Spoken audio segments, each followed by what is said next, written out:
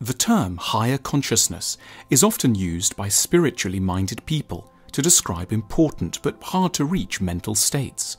Hindu sages, Christian monks and Buddhist ascetics all speak of reaching moments of higher consciousness through meditation or chanting, fasting or pilgrimages. Unfortunately, the way in which these spiritual people discuss their states of higher consciousness has a tendency to put a lot of secular types on edge. It can all sound maddeningly vague, wishy-washy, touchy-feely, and, for want of a better word, annoying. What on earth do these gurus really mean?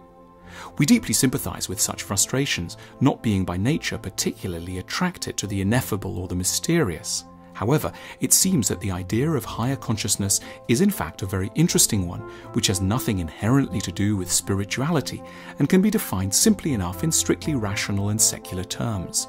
This is how we see it.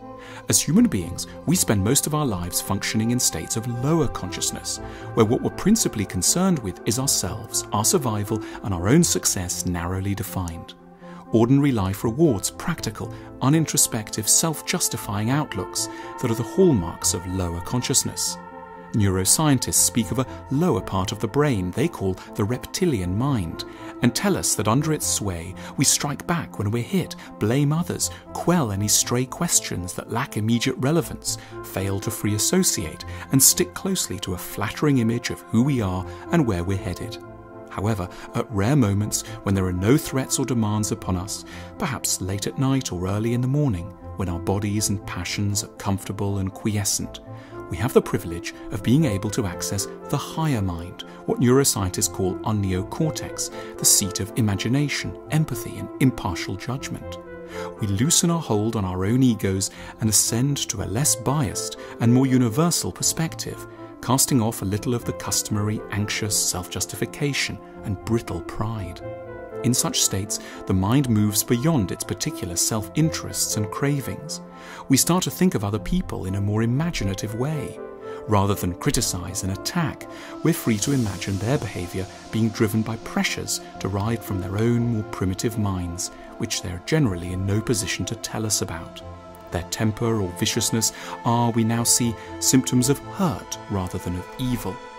It's an astonishing gradual evolution to develop the ability to explain others' actions by their distress rather than simply in terms of how it affects us.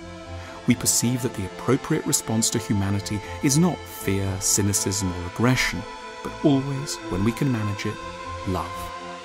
At such moments, the world reveals itself as quite different, a place of suffering and misguided effort, full of people striving to be heard and lashing out against others, but also a place of tenderness and longing, beauty and touching vulnerability. A fitting response is universal sympathy and kindness. One's own life feels less precious. One can contemplate being no longer present with tranquility. One's interests are put aside, and one may imaginatively fuse with transient or natural things, trees, the wind, a moth, clouds, or waves breaking on the shore.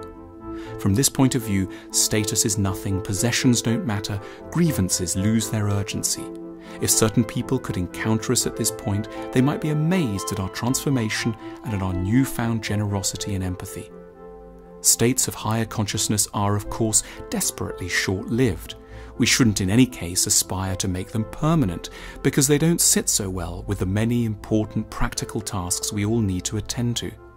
But we should make the most of them when they do arise and harvest their insights for when we require them most. Higher consciousness is a huge triumph over the primitive mind, which cannot envisage any such possibilities. Ideally, we'd be a little more alive to the advantages of this higher mind and strive to make our oceanic experiences somewhat less random and less clothed in unnecessary mystery.